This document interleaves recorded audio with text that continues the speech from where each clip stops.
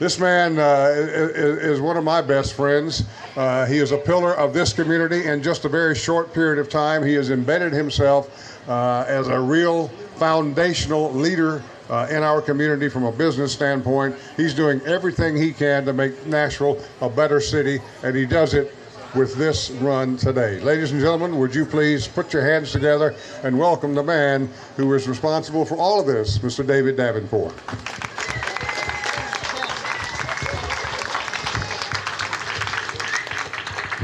Good very morning to you, ladies and gentlemen.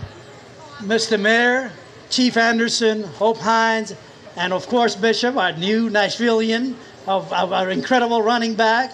We want to go to Super Bowl this year, sir. So you get it? Thank you all once again. God bless you. God bless America. God bless all Nashvilleian. What a great country. Do you agree? Yeah, absolutely.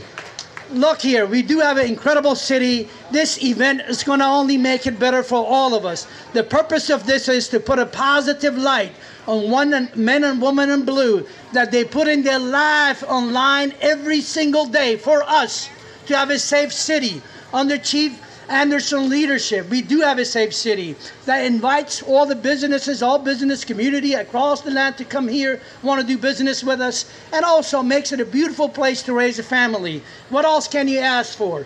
All of this has been possible under vision and supervision and under the greatest mayor that I've ever known.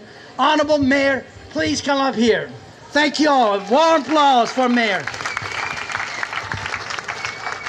Well, thank you, David, and thank you all for being here to run. Today is a great event because we have a very generous citizen in Shoney's and David Davoudpour, and I want to thank them for all the help they give our police department and other good causes in Nashville.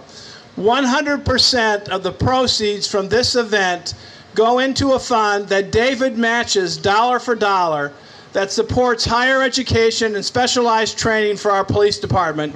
It's an incredibly generous contribution.